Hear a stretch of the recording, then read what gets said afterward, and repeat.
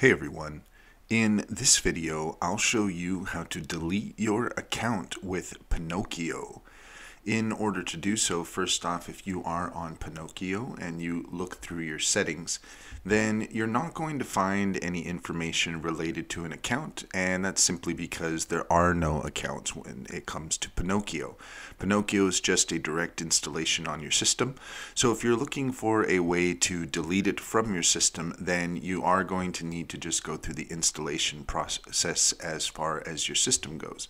If you're using a PC, you can go into your settings and you can go to your apps, and we'll just go ahead and find that there real quick. So you can go to apps, uninstall, and just find Pinokio in the list.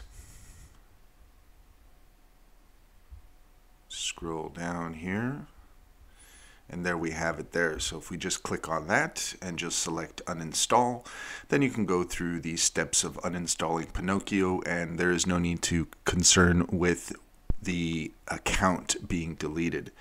That's all there is to it. If you found this video helpful, please like and subscribe for more helpful tips.